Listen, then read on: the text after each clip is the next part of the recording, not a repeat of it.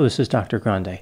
Today's question is, can I analyze the case of the Westfield, New Jersey house watcher? Just a reminder, I'm not diagnosing him in this video, only speculating about what could be happening in a situation like this. If you enjoyed this video, please like it, subscribe to my channel, consider supporting me on Patreon, and consider purchasing my book, Harm Reduction. It's a work of fiction about a counselor, serial killer, and a detective. It is available anywhere books are sold. I'll start with the background of the story, then I'll move to my analysis. The story of the Watcher was made famous in an article featured in The Cut. As I understand it, Netflix purchased the rights to that story in December of 2019, so it appears a series is on the way. Much of the information for the background of this story comes from that article and a lawsuit that was filed by the couple who bought the house at the center of this case. It's supposed to be a true story, and it has been reported by many media outlets, but there are parts of the narrative that are pretty difficult to believe. At the center of the story is a house in New Jersey. It is located at 657 Boulevard in Westfield, which is about 15 miles southeast of Newark, New Jersey. So it's not like Boulevard Street, Boulevard Avenue, just Boulevard. Like whoever named it was kind of in a hurry. They didn't want to mess around with a second part. It reminds me of a road in Philadelphia called Street Road. Again, just seems like a little bit more of an effort could have been put in. Westfield is an affluent neighborhood. It's the 99th richest city in the U.S. The house is a 6-bedroom colonial that was built in 1905. It has almost 4,000 square feet and sits on about a half an acre. The house was purchased on June 2, 2014 by Derek and Maria Broaddus. They paid $1,355,000, which was above the asking price. Derek was the senior vice president of an insurance company. He worked in Manhattan. The couple had 3 children, ages 5, 8, and 10. 3 days after they purchased the house, they received an envelope in the mail. The handwritten words, "The new owner," appeared on the outside, but the note inside was typed, except for the signature at the end, which read, "The Watcher." So I will refer to this mysterious letter writer as The Watcher from now on. It was a long note. Here's a summary. The Watcher started by welcoming the couple to the neighborhood. The note went on to explain how the Watcher was in charge of watching and waiting for the second coming of 657 Boulevard. They stated that their grandfather watched the house in the 20s, their father watched it in the 60s, and it was now their turn. The Watcher promised to find out why the couple was in the house. They made statements that indicated they had been watching the house recently, like they knew about a contractor being in the house, and they knew that Derek and Maria had 3 children. The Watcher made a reference to filling the house with young blood. This, in particular, made Derek worry. The Watcher teased the couple by speculating as to their identity, saying that they could be in any of the hundreds of cars that drove by the address each day, or one of their neighbors. The note concluded by saying, "Let the party begin," and of course was signed by The Watcher, as I mentioned. After reading the letter, Derek called the police. They came out and read the letter. They told the couple not to inform any of their neighbors about the letter because everyone was a suspect. Derek and Maria were still living in another property they owned in Westfield, so they all went back there instead of staying in the new house. Derek contacted the previous owners, who told them they had also received an odd letter from The Watcher within a week or so of the closing, but they threw the letter away. Derek and Maria were trying to do some renovations to the property. Over the next few weeks, they continued with their efforts, but they were on high alert. They noticed that a sign their contractor put in the front yard had been pulled out sometime overnight, but nothing else happened to alarm them. The next letter arrived 2 weeks later. Maria notified the police right away. In this letter, the Watcher indicated that they were watching, which kind of makes sense based on the name they selected. They referred to Mr. and Mrs. Broaddus, but misspelled the last name. They talked about how they noticed the couple was doing work on the house, and they knew the nicknames of their 3 children. They also knew the birth order of the 3 children. They made another reference to young blood and mentioned how the kids should be very afraid. The watcher would know as soon as everybody moved in. The watcher wrapped up by talking about how greed had brought the Broaddus family to the house. Derek and Maria continued with their renovations, but no longer took the children to the house. The watcher picked up on the reduced traffic. A third letter received on July 18 contained the question, "Where have you gone to?" The letters were postmarked from Kearney, New Jersey, so close by. The couple noticed that the first letter was postmarked June 4, which was prior to the sale becoming public knowledge. The prior owners never put up a for sale sign, although contractors had been on the property, so the watcher could have seen them. The police weren't really helping at all at this point, so Derek and Maria attempted to investigate on their own. They suspected that their next-door neighbor, Michael Langford, could be the watcher. The Langford family had lived there since the 1960s, and Michael's father died 12 years earlier, so this seems to be consistent with that first letter, like this whole legacy of watching the house. The police questioned Michael. He denied involvement. Derek set up webcams and hired private investigators, but did not have any success. The couple continued to believe that Michael Langford was the best suspect. The Broadduses sent a letter to the Langfords, saying that they were going to tear down the house. It was part of a plan the couple was executing with the police to trick the Langfords into responding, but there was no response. Michael Langford was interviewed for a second time by the police. He continued to deny involvement. The police eventually ruled Michael out as a suspect, although they didn't offer a reason for this exclusion. It may have been because Michael had schizophrenia, and they didn't think he was capable of writing the letters. When the renovations on 657 Boulevard were complete, Derek and Maria did not feel confident about moving in. They were still frightened. The couple had sold their other house, so they lived with Maria's parents. They were, of course, still paying the mortgage on 657 Boulevard. The couple decided to try to sell the house for more than they paid, but nobody was interested, in part because of the watcher. In June of 2015, Derek and Maria sued the previous owners, arguing that they should have disclosed the one letter they received from the watcher. A judge dismissed this case sometime later. The police were eventually able to test the DNA on the letters. They found DNA from an unidentified female. Maria was ruled out as the donor. There was also new information regarding another letter. As it turns out, around the same time that the couple received the first letter, one of their neighbors received a letter from the watcher as well. The neighbor simply threw the letter away. The police developed another lead after seeing a car stopped at 657 Boulevard at about 11 p.m. on one night. The woman who was driving said that her boyfriend liked to play a video game character called the Watcher.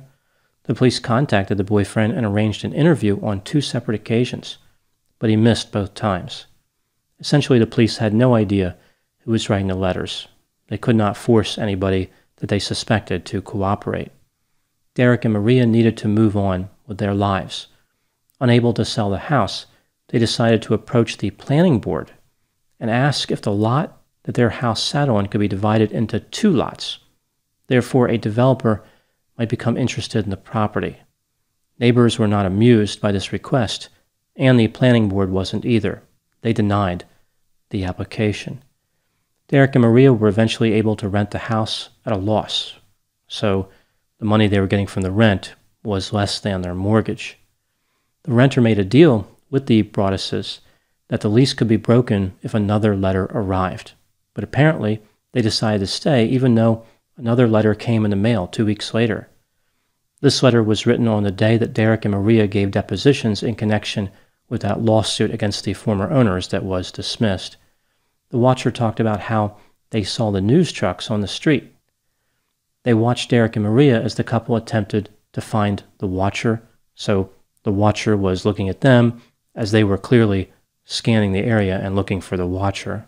The note contained threats about how the watcher was going to get revenge on the couple. It talked about a death of a loved one or a pet.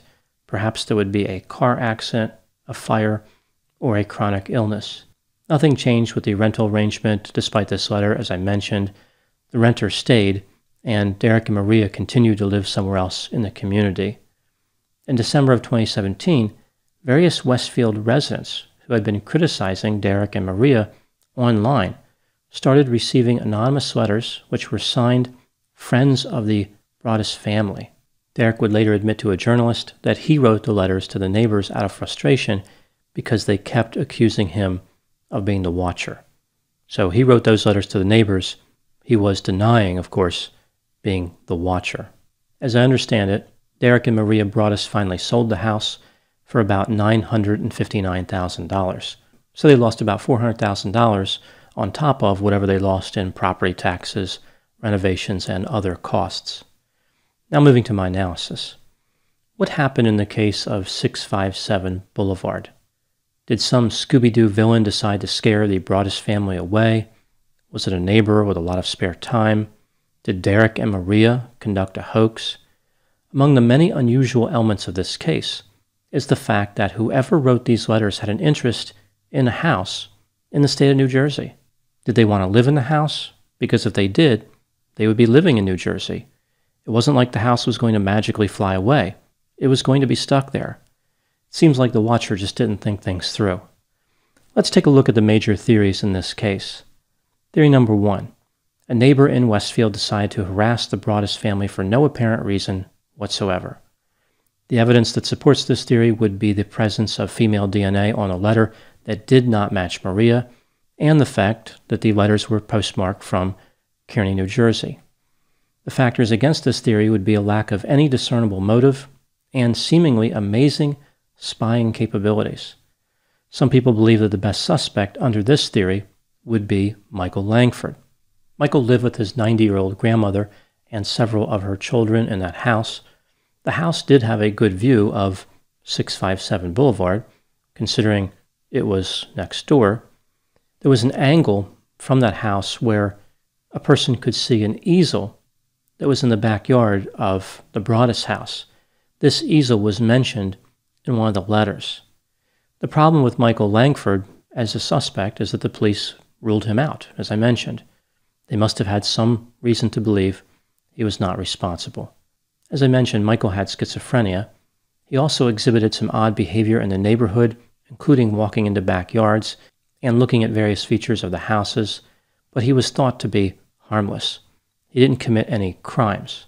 As I indicated before, it may have been that the police just didn't think he was capable of writing the letters. Theory number 2. A person with absolutely no connection to the house randomly decided to write letters to the Broaddus family. Like the person wasn't a neighbor, they didn't own the house before, they didn't know anybody in the neighborhood. They just decided one day they needed a hobby and thought, well, I always like writing creepy letters.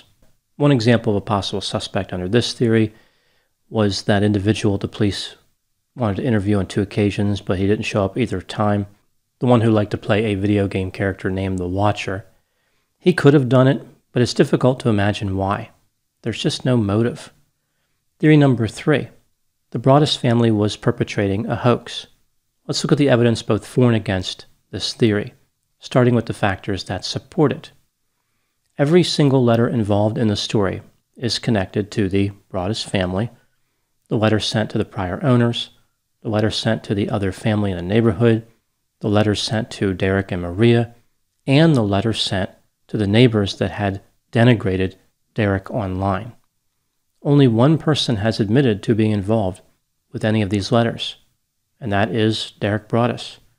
Although obviously he denied being the watcher, he did admit to writing the letters to the neighbors that were critical of him.